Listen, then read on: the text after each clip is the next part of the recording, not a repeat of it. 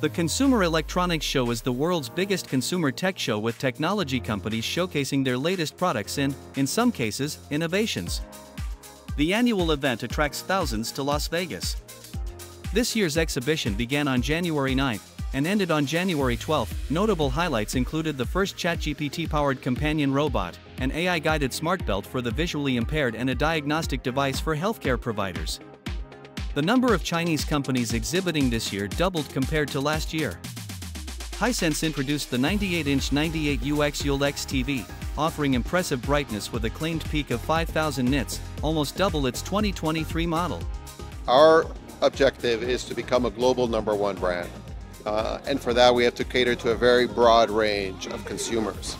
However, our strategy is always the same. How do we deliver the best value, the best picture quality, the best performance, and the best product quality?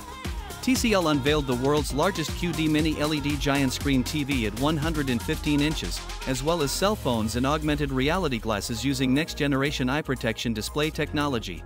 Some of them are obviously focused on manufacturing, but others have some innovative products. And then there's the major Chinese brands like Hisense and Haier and Lenovo and others. And this is a big global event.